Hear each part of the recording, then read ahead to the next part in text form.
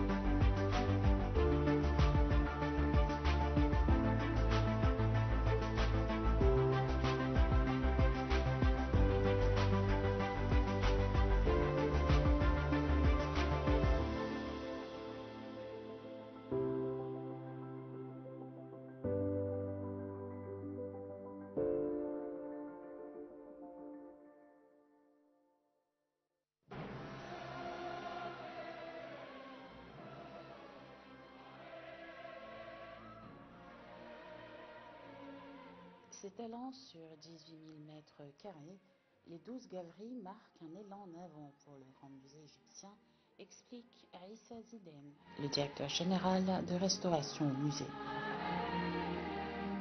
Ces galeries s'ajoutent aux autres pavillons déjà inaugurés, où les visiteurs peuvent contempler l'obélisque suspendu, le colosse de...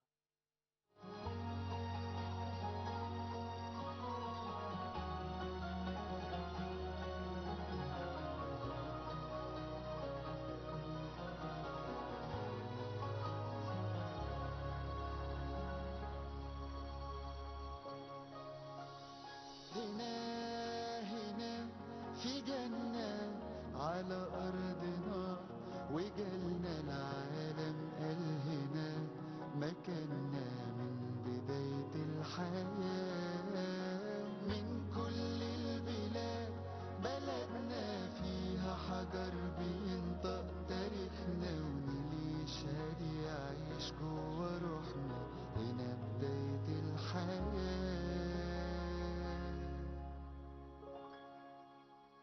لف الدنيا دور ودور قولي فين تشوف تصور سحر يعيش سنين تصور كل ده عندنا Searching through and through, my journey leads me back to you.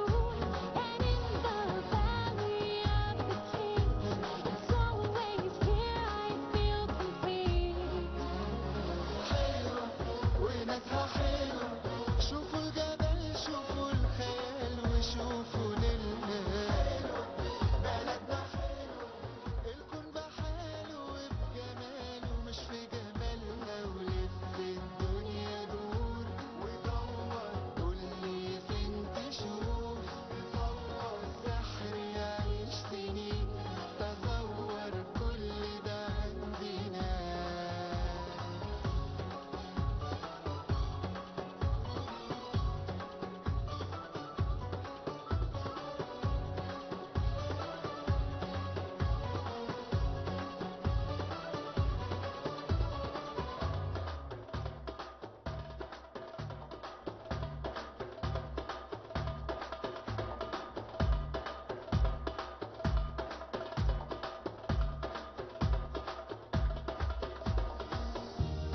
Soaring through time, as legends make their way from land to sky. Echoes of sound, every step you take, there's a story to be found. Et la magie, je la chercherai ailleurs dans les cieux. Bien sur Luxor, j'ai posé les yeux, je vois là. We believe in our dreams. الدنيا دور ودور قولي فين تشوف تصور سحر يعيش سنين تصور كل ده عندنا بلدنا حلوة وناسها حلو الكون بحاله وبجماله مش في جمالها مفيش زيها مفيش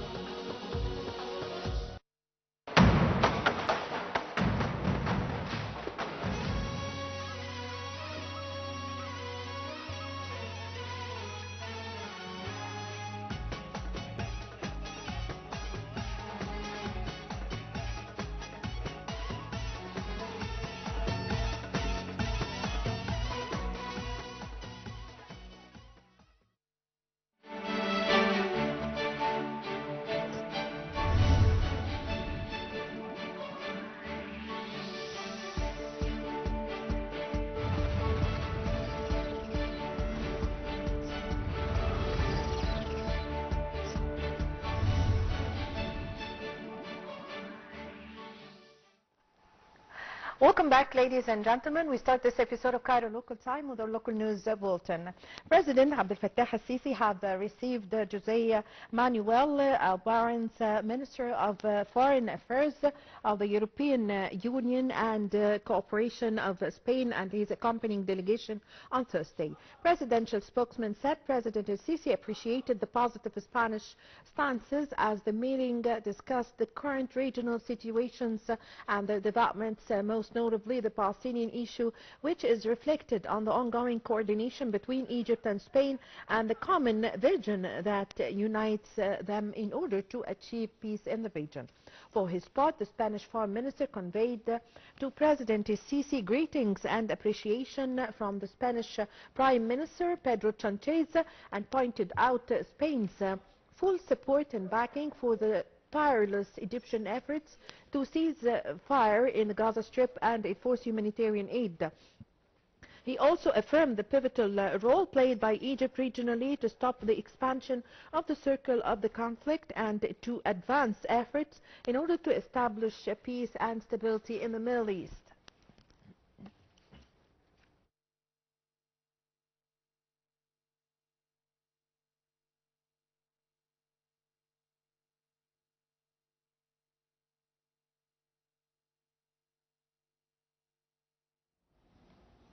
President Abdel Fattah al-Sisi received Iranian Foreign Minister Abbas Araghchi on Thursday.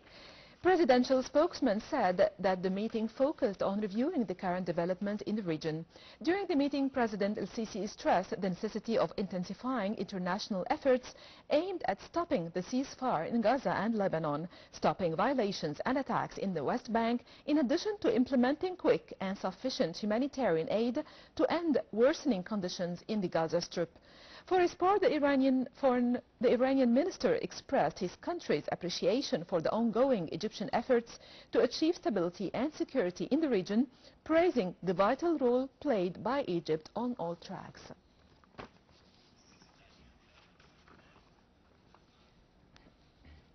Well, President Abdel Fattah al-Sisi have appointed on Wednesday Hassan Mahmoud Rashad as the head of Egypt's General Intelligence Service. President al-Sisi also appointed former Intelligence Agency Chief Abbas Kamel as advisor and special envoy of the President and General Coordinator of the Security Services. Major General Hassan Mahmoud Rashad is a graduate of the Military Technical College and has had a long career within the Egyptian General Intelligence Service. He rose through the ranks of the position of Deputy Director.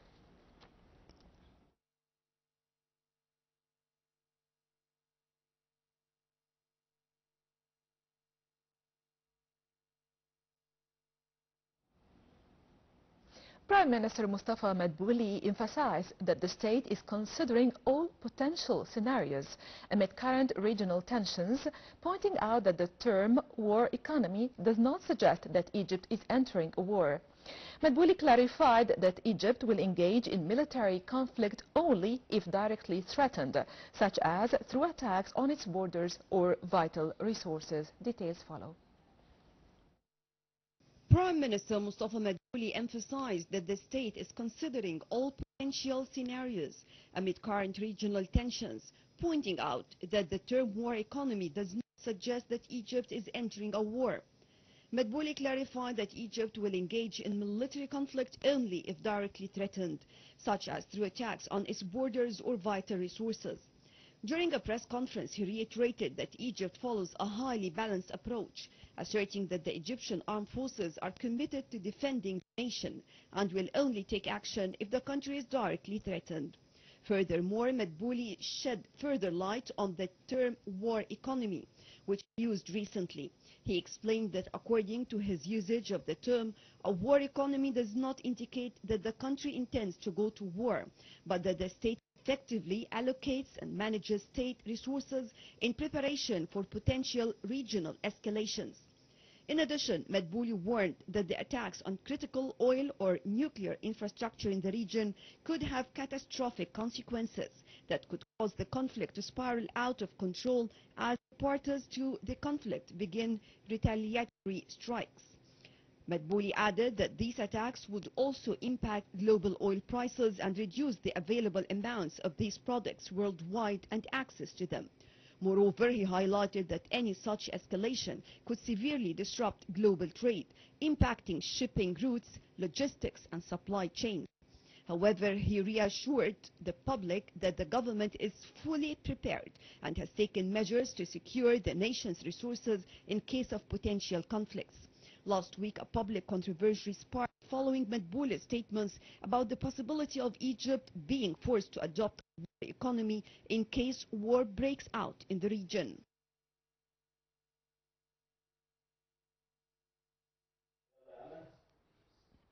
Well, the second shipment of the Egyptian medical and relief aid have arrived at Beirut airport on Wednesday as a part of Egypt's support for Lebanon facing Israel's attacks. Minister of Foreign Affairs, Migration and Expatriate Affairs BAdr Abdulati have emphasized that the ministry is working tirelessly with various state agencies in order to address the consequences of the Israeli attacks on Lebanon. We have more in the following report. The second shipment of Egyptian medical and relief aid arrived at Beirut airport on Wednesday as part of Egypt's support for Lebanon facing Israel's attacks. Minister of Foreign Affairs BAdr Abdulati emphasized that the ministry is working tirelessly with various state agencies to address the consequences of the Israeli attacks on Lebanon. Abdulati said that Cairo is actively engaged in diplomatic efforts to secure an immediate and comprehensive ceasefire. On the humanitarian front, Egypt has delivered 44 tons of aid so far and will continue to support the Lebanese government and people. Regarding the Egyptian community in Lebanon, Abdulati confirmed that the Ministry of Foreign Affairs and the embassy in Beirut remain committed to assisting Egyptians in the country. This includes facilitating the return to Egypt and providing consular services, which the embassy continues to offer despite the deteriorating security situation in Beirut. The aid consists of 33 tons of essential food items and living supplies sent to relieve displaced families affected by the ongoing crisis in Lebanon. Egypt's ambassador to Lebanon received the shipment alongside representatives from the Lebanese government and the president of the Lebanese Relief Council. In addition to the humanitarian aid, the Egyptian embassy in Beirut successfully repatriated 304 Egyptian nationals and their families who were stranded in Lebanon due to the Israeli war. This brings the number of Egyptians evacuated through special flights operated by Egypt Air to 904.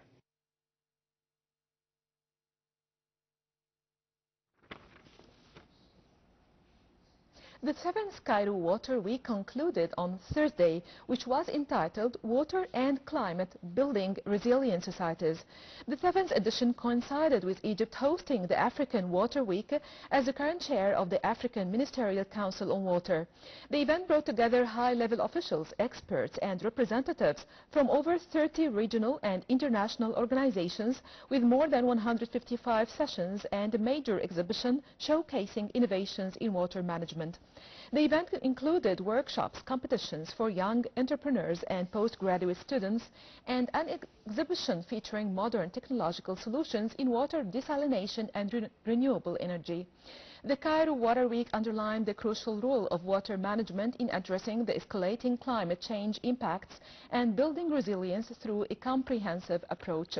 The event provided a vital platform for experts, policymakers and stakeholders to explore innovative solutions and collaborative initiatives through insightful discussions and practical workshops.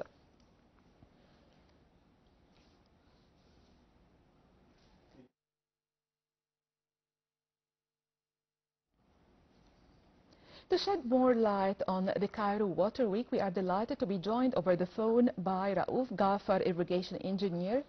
Good afternoon. Good afternoon, my dear. What's the significance of the 7th Cairo Water Week's slogan, Water and Climate Building Resilient Solutions? Well, the words explain itself. I mean, the water being the most valuable resource on the planet is it's facing a lot of challenges and it's getting further and further with the climate change. So that is why we should, as you said in the report, try and find the best management of water resources to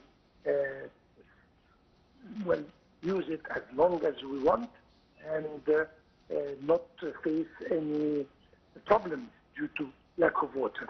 So this is the meaning of the slogan at the end of the day. The seventh edition coincided with Egypt hosting the African Water Week. What's your take on this? I beg your pardon? Can you repeat the question, Okay, please? the seventh edition coincided with Egypt hosting the African Water Week. What's your take on this? Well, I mean, water is important. Egypt is one of the countries that is using a lot of water, depending on the Nile coming from different countries, and hosting this very important event shows what Egypt gives to the importance of keeping the water resources intact and arranging with other African countries. You know that the Nile crosses around 12 countries, so they have to put their heads together to fix the quotas for every and each one of them, and so that they can use it properly and make it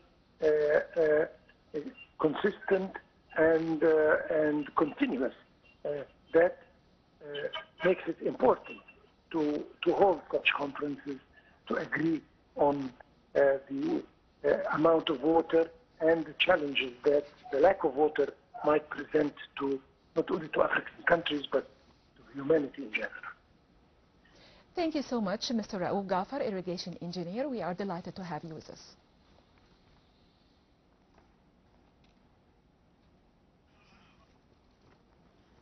Thank you very much, ladies and gentlemen. A short break and we are going to be back with you.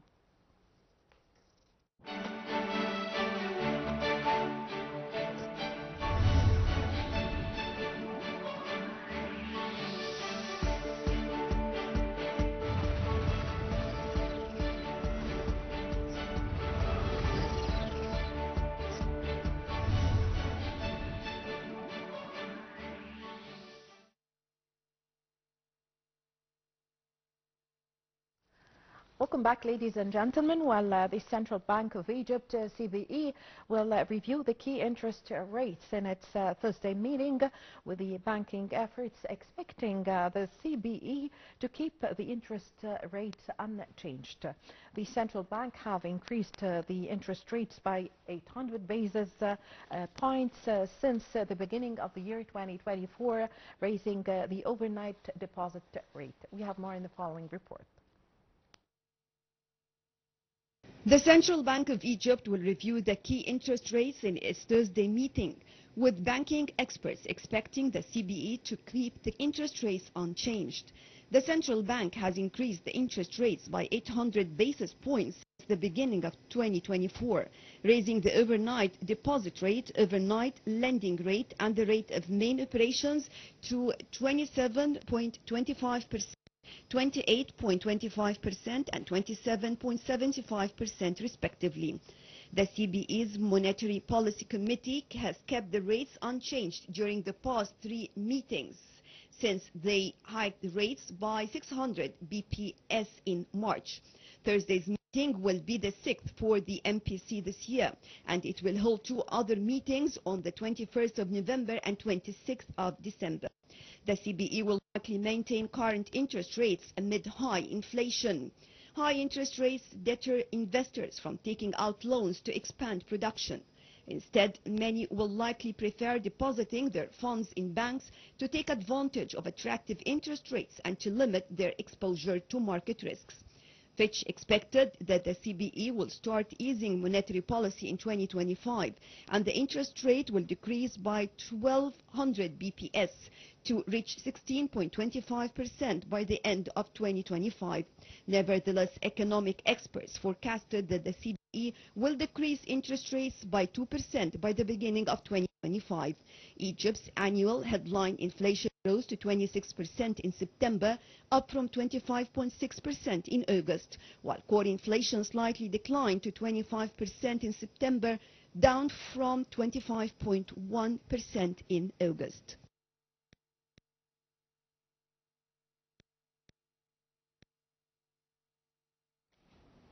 Welcome back, dear viewers.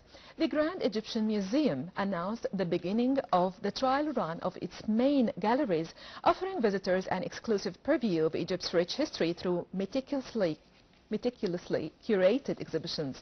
The museum is open daily from 8:30 a.m. to 6 p.m., with ticket sales closing at 4 p.m. Ticket prices vary based on category, with admission starting at 200 Egyptian pounds for Egyptians and 1,200 Egyptian pounds for Arabs or other nationalities, and 600 pounds for expatriates. Discounts are available for children, students and seniors.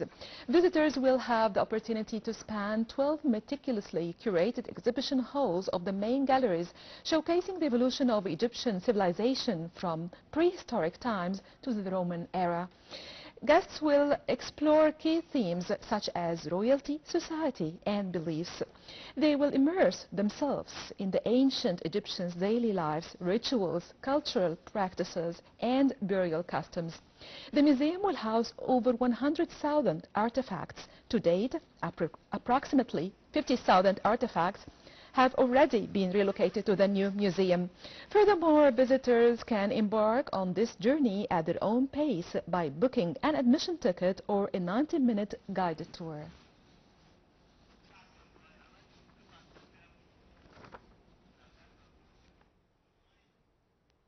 And to shed more light on the Grand Egyptian Museum inauguration, we have the pleasure to have with us over the phone our dear guest, Mr. Ahmed BAdr, the tourism expert. Good evening, sir. Good evening. Good evening to you and all the audience. Thank you very much. Thank you so much. It's our pleasure. Mr. BAdr, yesterday, the trial opening of the Grand Egyptian Museum took place, which is Egypt's gift to the whole world, encompassing more than 57,000 statues or monuments. We hear that it would take you 1 month to tour the museum if you stand for 1 minute in front of every statue. What would you say about this? Yes, the museum is huge, and it takes really, if you want to stay in front of every piece, it will take you months, really. It's like the old Egyptian museum in Tahrir. It will take you almost maybe years to finish if you want to see all the pieces. But at the end, this is something for the professionals and experts. But for tourists, I think the visit will take around 3 to 4 hours maybe to see all the highlights, especially when we open the King Tut gallery with all pieces. Definitely it will take longer because there are so many highlights in King Tut collection, like the glass and the golden chambers and all these famous pieces. So the Grand Egyptian Museum is really a great add to our tourism portfolio, and we started already to include it in the itineraries for the clients coming to Egypt to go and see the museum during its trial phase right now until the grand opening, which we hope it will be soon, hopefully. Yes, but the trial opening of the Grand Egyptian Museum, until the official opening, the gallery of the Tutankhamun is not yet opened already. Yes.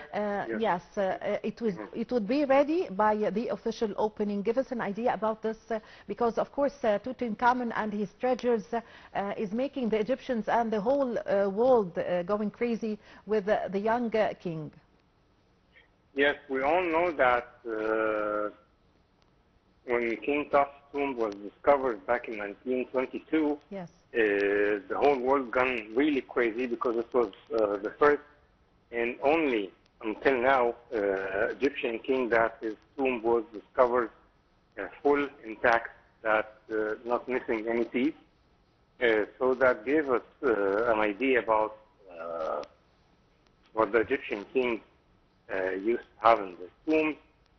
because King Tut, we all know he's the boy king. He just wasn't he was the king for just 8-9 years during a very hard time of ancient Egypt, and he was not that famous or strong like the other big kings, as we can say, like Moses III or Ramses II or Seti I. All these great kings, we can imagine what was their treasures looked like before they were passed during, throughout history. So Yes. for the first time, all the pieces, which are like 5,200 pieces almost, will be in display for the first time altogether when the King Tut Gallery will be opened when the museum will be officially opened. So this will be a great and amazing chance, Yes. an amazing thing for Egypt and for all travelers to Egypt to come and see this, all these amazing pieces. We all know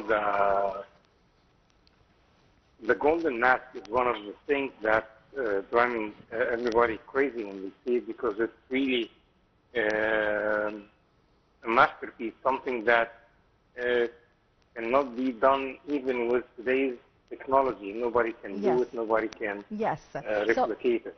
So with the treasures, or encompassing the treasures of Tutankhamun in the Grand Egyptian Museum, it have toured several parts of the world in exhibitions in London, in Paris, in the United States, until it came back to Egypt to stay forever in the Grand Egyptian Museum. Also, one of the things that were transferred to the Grand Egyptian Museum is a huge statue of King Ramses II that was in the Ramses Square here in downtown in Cairo. So concerning the monuments that were transferred inside the Grand Egyptian Museum, would like to take more, to come closer or shed more light on it. There are so many famous pieces that were moved to the gem. Like you said, here the statue of King Ramses II, and also one of his obelisk that was in a place called Tanis, moved also to him, and also the solar boat of King Cheops that was moved from the pyramids to be in display in the gym, and so many other pieces and statues for kings and queens from Egypt, from all parts of Egyptian history, were moved already also to the gym. And for those who are asking about the old museum, it will not be closed. It will just be renovated and will be opened again, because there are so many other pieces that will be on display in the old museum. So together, both of them will be a full experience. Yes. For travelers to Egypt that can take at least 2 days to see both museums. Yes. Also, Mr. BAdr, there are several sections inside the Grand Egyptian Museum. Even there are a section for the children to know more about the Egyptian history. Give us an idea about the several sections that deals with all the ages, or all the ages of the visitors. Yes, there are sections for kids, sections for, of course, most of the museum is for adults, and for kids it involves some interactive activities for them. Yes. To know more about the Egyptian history.